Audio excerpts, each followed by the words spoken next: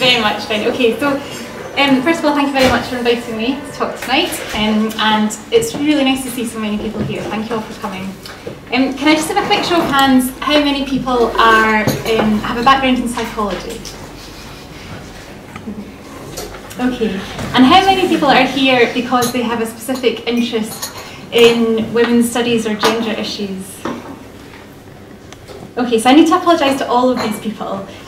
So for the psychologists that are here tonight, I'm going to be talking about stereotyping at quite a low level, quite a basic level, because what I'm going to try to do is use gender stereotyping as a sort of lens through which we can study how stereotypes are formed and how they impact on cognition and behaviour. So rather than focusing on gender as an issue, I want to focus on gender as a way of understanding stereotyping. So I hope that doesn't pick up completely. I do have a tendency to perhaps go off a little bit on my little gender stereotyping soapbox. If I start doing that, please shake your head at me and remind me to get back to the evidence. So what I want to do really is focus on the scientific evidence, on the research that helps us to understand where stereotypes come from, how they impact on cognition and behaviour, because by understanding these processes we can make informed decisions about the extent to which we want to include them in our society.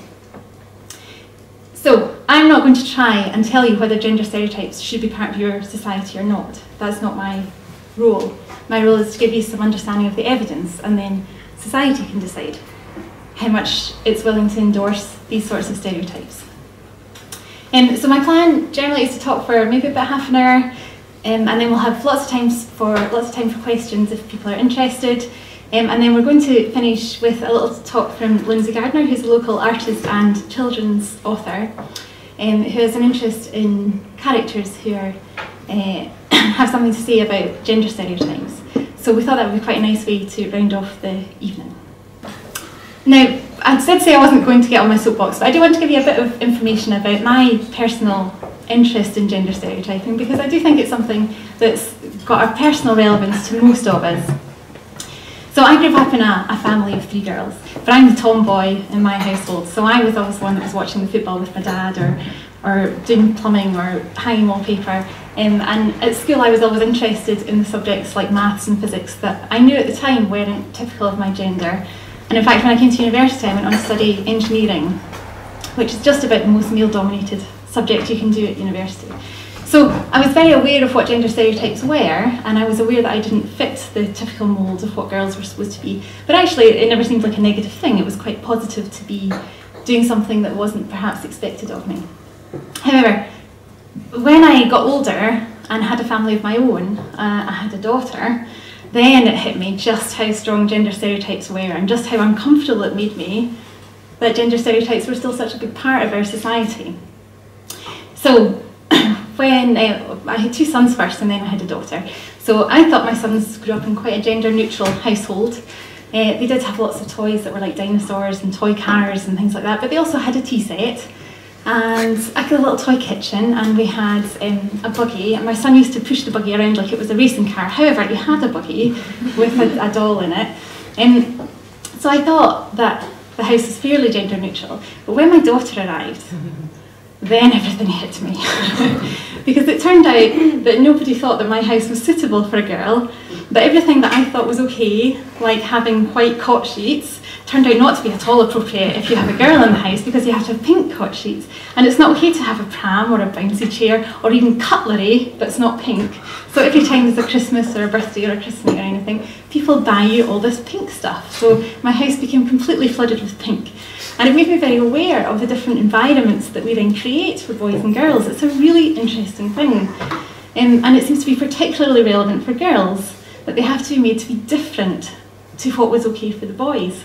It's really quite strange. So this is kind of my personal experience, but there's also lots of evidence supporting this. So there's quite a nice study done where the researchers asked people to hold a young baby. Now, young babies, you can't tell the sex of them just by looking at their face.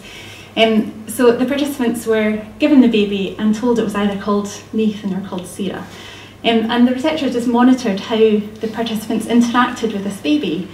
If it was a baby, if they thought it was a baby girl, they commented on the way the baby looked. So they'd say things like, "Oh, aren't you pretty? And look at your big eyes, and you're just going to be lovely when you grow up."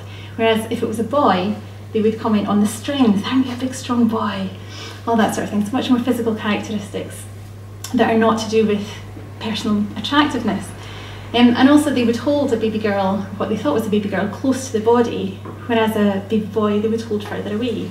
So this kind of socialisation of treating boys and girls very differently starts very early.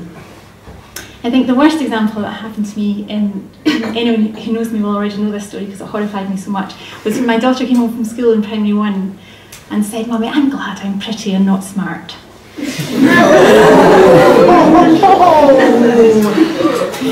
And I thought, where did this come from? How did she got this message? Because I didn't think it was coming from our house.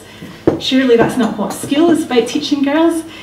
But once she said that, I started to tune in to the kind of messages that she was getting from the people who interact with her. So every time an adult comes into our house, they'll say to my daughter, "How pretty you look today, look at your lovely top, isn't your hair nice?" To my sons, they would never say that. They would never say, "Oh, look at your big eyes." Never. They'd say, "What have you been doing today? Have you been outside?" They comment on what the boy is doing, they'll comment on what the girl looks like. So what I'm interested in is trying to find ways of measuring the extent to which we treat boys and girls as different, and then exploring some of the consequences of that to see if it has a measurable impact on their cognition and behaviour.